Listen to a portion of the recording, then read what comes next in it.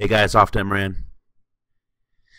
I wanted to show you guys the Sublime text grammar and theme that I made for Denizen. It's not perfect, but it does help highlighting some of the tags and contexts and some of the core commands when you're writing some Denizen script. And I know it's helped me a lot, so I wanted to pass that along. First of all, if you're not familiar with Sublime Text, you can get sublimetext.com, and it's a really powerful text editor. I highly recommend it. I know a lot of people are using Notepad++. I used to use that too, but Sublime Text is better. So I've already got it downloaded here, so I'm just gonna open it up, and I have just a little utility script here. You can see I have the YAML highlighting on, and it's only really so useful. I mean, it's highlighting, it looks like comments and the some of the parent keys and the dashes, but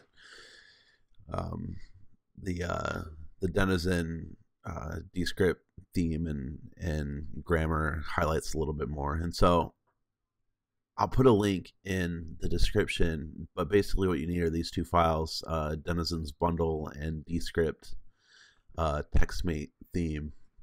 And they're really easy to install. All you do is go to your preferences and browse packages in Sublime. And this bundle here, you're just going to drag into that. And then for color schemes, you got to go into the color scheme default folder, and you got to drop this in. Once that's done, what you want to do is go back to your preferences and change your color scheme to descript right there.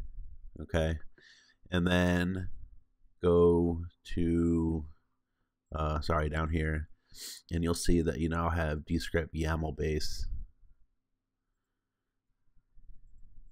And it's done nothing. Descript YAML base,